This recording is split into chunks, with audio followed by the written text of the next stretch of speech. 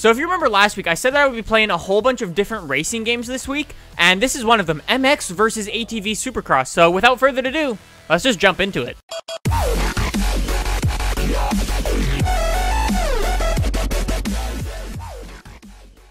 So what I think we're going to do, I already did one little single-player quick race, just to sort of get the feeling for the game.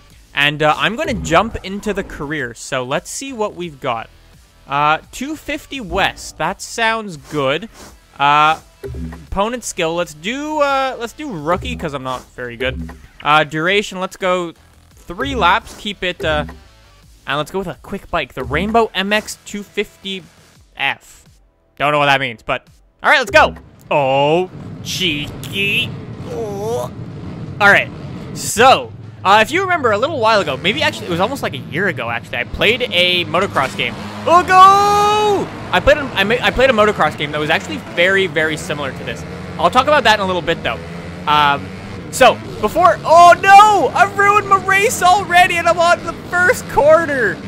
God damn it. So, first of all, mad props to the guys over at Rainbow and Nordic, for actually sending me this game and letting me just try it out and give you my opinions on it.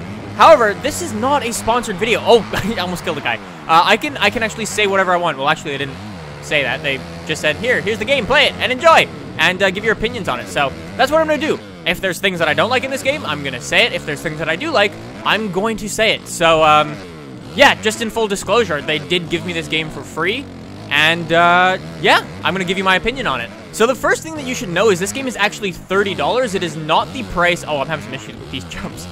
This is not the price of a full Xbox title. It is actually on Xbox and PS3. So I know there are some PS3 guys who watch me. So if you are interested in a actually pretty decent motocross game, definitely check this out. So now getting back to the thing that I was talking about before, I played a similar game to this on the PC that uses some very, very similar controls. The way that it did it is, if you see my... Oh, no! Oh, thank you, game, for being kind. If you see my handlebars turning, I'm doing that with the left stick, but then I can also lean with the right stick, which is really cool. So if I go into this corner and I just lean like that... Oh! That's a bit too much. So yeah, so let's start talking about this game. What are the good and the bad of this game? As for the actual gameplay, for this right now, it's really cool. I put it on much too easy of a difficulty, but hey, everything seems to be actually really good. The physics and everything, yeah, there's some like things where you can't jump out of the ring and stuff, or like go just drive anywhere, but it's a racing game. You're not supposed to be able to drive out anywhere. They got these invisible walls, but yeah, for the most part, this game actually feels really good, especially with what I was talking about before, with those like dual sticks to control your bike. I really like that. It definitely gives it a really good feeling in the hands, I must say. Oh, so yeah, that is actually one of the negative features to this game. The graphics and the character models, for the most part, aren't too great. Like in-game, like here, they look actually pretty decent. But before and after the... Oh, that was a terrible start. Before and after the race, it's just like, ugh. But yeah, for the most part, I'm quite happy with the graphics. They do look a little outdated, but considering it's a motocross game, not too bad, I must say. One thing that I do think definitely needs work is the atmosphere when racing around here.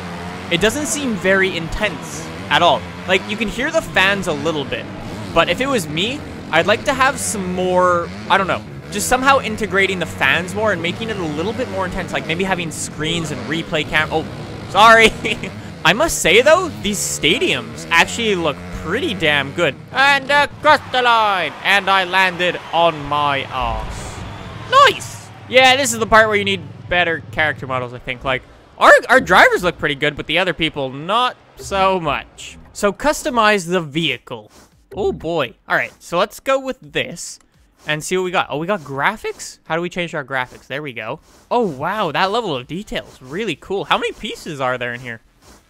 Oh, wow, there's 8 different handlebars, I assume for each bike, too. That's a lot of parts. Holy crap. That's a good number of upgrades to your bike. Holy crap. My bike may look kind of stupid, but hey, that's not bad. All right, let's do the same with our rider and see what we can do with him. Holy crap.